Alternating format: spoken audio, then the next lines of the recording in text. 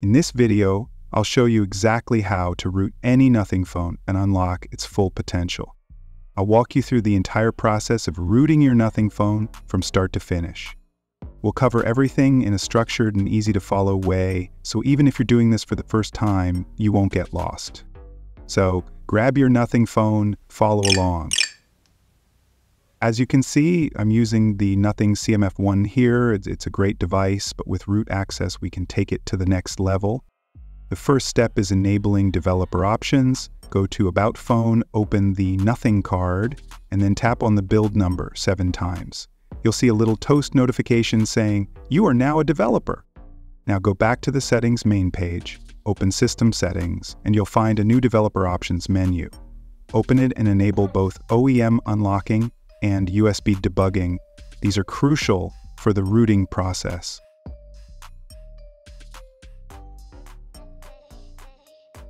Before we begin, a quick disclaimer: rooting your phone will void your warranty, and there's always a small risk involved. Make sure you've backed up all your important data because we'll be wiping the device later in the process.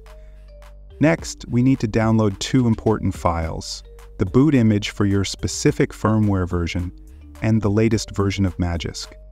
Open this GitHub repo on your PC and go to the Nothing archive page. Now scroll down and click on Releases. On this page, you can find all the firmware boot image files for every Nothing phone model. Look for your phone's codename, which you can find in the build number section of your device settings. It is absolutely crucial that you download the boot image file that exactly matches your phone's build number from this repository. As you can see, this matches my phone's build number, which is why I'm downloading it. Using the wrong image could potentially brick your device, so please be careful with this step. I'm using this particular repository for the boot image in this demonstration, but I'll provide links to multiple archives in the video description. This way you can find the exact boot image that matches both your phone version and Android version. After downloading the boot image, we need to download the Magisk app. I will also provide its repository link in the video description. Make sure to always download the release build of the app. Once downloaded, we need to transfer both files to your Nothing phone. Connect your phone to your computer and transfer these files to your device's internal storage. As you can see, I've transferred both files to my phone's download folder. Now this boot image file is an archive, so you have to extract it first. After extracting, you will find multiple files inside. Here comes the tricky part. If this folder contains an init boot file, then you have to patch this file using Magisk. If the folder only contains a boot image file, then you have to patch that instead. I will also provide files and commands for every Nothing phone model in the video description. Exit from this folder and install the Magisk app. Once installed, open Magisk on your phone and tap on Install. Choose the Select and Patch a File option, navigate to where you extracted the init boot image file and select it.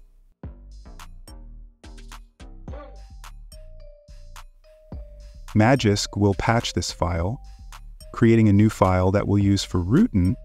Once the patching is complete, you can find this file in your phone's download folder. We need to transfer this patched file back to our PC. I'll be using ADB for this, but you can use any other method that works for you. While the file is being transferred, let me explain that to use ADB, you need to download and install ADB tools and drivers on your PC. I'll include the download links in the video description. Now the file is transferred to my PC. Next, we need to reboot the phone into bootloader mode. Open your terminal or command prompt. Connect your phone to PC using USB cable. First type up AD devices to check if your phone is connected. If you see a serial number, this means your phone is connected. Now type ADB Reboot bootloader. Your phone will restart and enter Fastboot mode. This is where things get serious. Once in Fastboot mode, type Fastboot devices to check if your phone is connected. If you see a serial number, this means your phone is connected. Now it's time to unlock the bootloader. Type Fastboot flashing unlock. Your phone will display a warning. Press the volume up button to confirm the bootloader unlocking. After pressing the button, you will see a message saying the device was unlocked successfully. Your phone will reboot into Fastboot mode again. Type Fastboot Reboot once more to boot into the system. Here's where things get a bit tricky. After unlocking, your phone might get stuck in a boot loop. Normally, phones perform a factory reset after unlocking, but this one is stuck. Don't worry, to fix this, we need to force Reboot into Fastboot mode and manually perform a factory reset. To enter Fastboot mode, press and hold the volume up and power buttons simultaneously. This will take you to this screen. From here, navigate using the volume up button and select Fastboot mode using the volume down button. Once back in Fastboot, we'll wipe the device data using the fastboot-w command. This command wipes all user data, which is why I emphasized backing up your data at the beginning. Now we can flash the patched init boot image. Type fastboot flash init _boot and drag and drop the patched init boot image file that we transferred.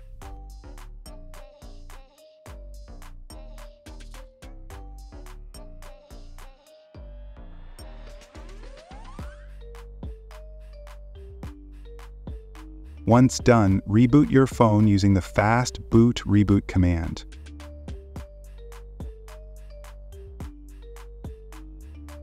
While this phone is booting, I have something to share with you.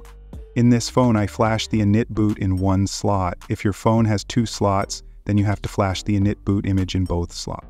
Now you might be wondering how to know if your phone has slots. To find out, connect your phone in fastboot mode and type the command fastboot getvar all. It will list all the fastboot details of your phone.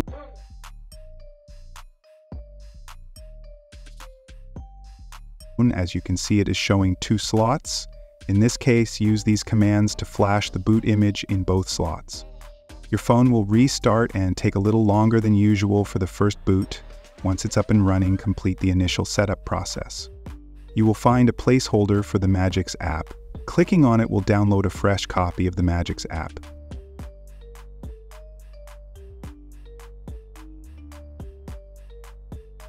Once done, open the Magisk app, and if it asks for additional setup, reboot your phone.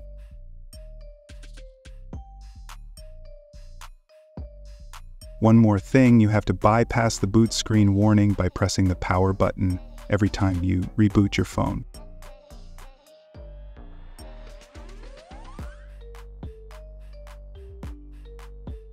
Once your phone has booted, open the Magisk app and voila! You should see that everything is properly installed and your device is now rooted. And there you have it. Your Nothing phone is now rooted, giving you full control over your device. You can now install modules, customize your system, and much more. If you found this tutorial helpful, make sure to smash that like button and subscribe for more tech tutorials. Drop a comment if you have any questions, and I'll do my best to help you out.